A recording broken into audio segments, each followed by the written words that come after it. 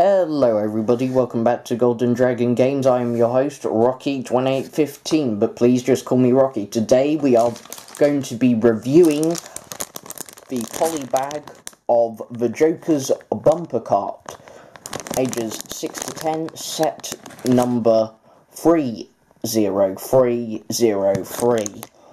Retail price, I have no idea because I got this for completely free from a little newspaper thing. But anyway, first of all, we will be looking at the Joker's bumper cart on its own, and then we will look at the actual figure. So this is a nice, small, easy little build of, well, obviously a bumper cart with, of course, the Joker's colour of green, lime green, and we got the antennae thing that, you know, is connected to all the wires, like at the top, so it stays on the track. And it's, like I said, nice little build, and it's got two little wheels, but without the tyres, to make it move around, and I'm moving the bass player around at the moment, so, you know, you kids can easily play with it, like vroom vroom and what have you. And excuse me, I haven't been very well recently, so if I don't sound as enthusiastic as I normally should, sorry about that. But also, I have just filmed 2 videos before this because I am trying to do some batch recording, because I have, if you haven't already seen my picture on Instagram, I'll post it on Twitter as well. I have got so many Lego sets to review before the end of this month. I'm not even joking you, the size of the pile is astonishing. Actually, I'll put in a photo right now. You can see what I mean, can't you? But anyway,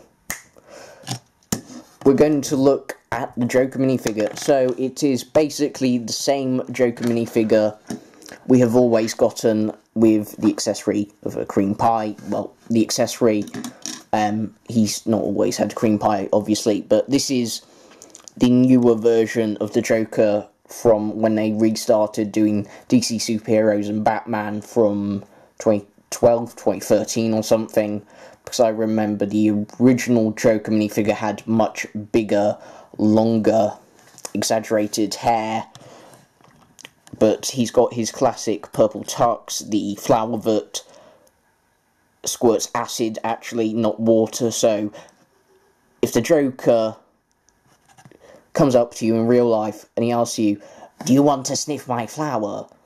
Terrible impression joke, I know. Just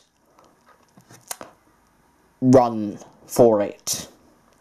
After all, I would not want to meet the Joker anytime in real life. But if we look at the back printing, it's just 2 lines and, you know, the sort of weird flap thing you get in some jackets. He does have alternative face, which is smile, rather than his big cheesy grin like, "Ha, I've won." This is just his normal, like, "I'm up to something very evil and sinister, and I will take over Gotham," or something like that face.